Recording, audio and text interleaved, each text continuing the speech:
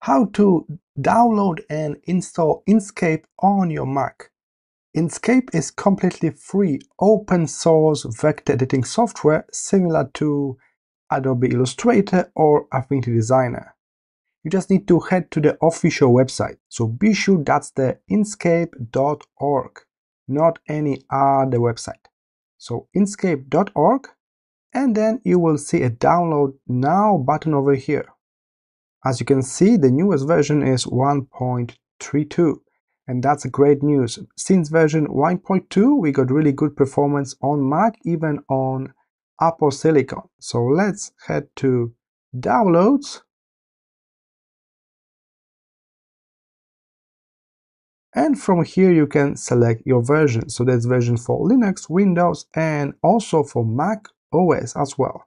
So I click Mac OS, and as you can see, we got choice here. If you are still on the old Mac using Intel processor, you need to download the one on the left. If you are on the modern Mac computer using M1, M2, M3, or maybe in the future M4, use the one on the right. If you are not sure which computer are you on, simply click on this Apple logo at the top left and select about this Mac.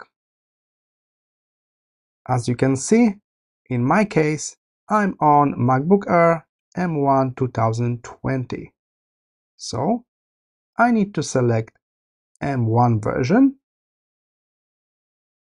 After you click on that, you will start your download. So you can save the installation file on your drive.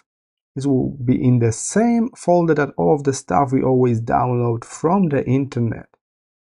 Alright, here it is, Inkscape 132. I click on it twice and I will see this installation box when I can just drag this Inkscape icon to my applications. After you finish your installation process, you can also right-click and eject the Inkscape file here from your desktop and head to the launchpad to turn on your Inkscape. And here it is, a free Inkscape on your Mac. Just be sure you download the official one from inkscape.org. I hope this short tutorial was helpful. See you in the next one.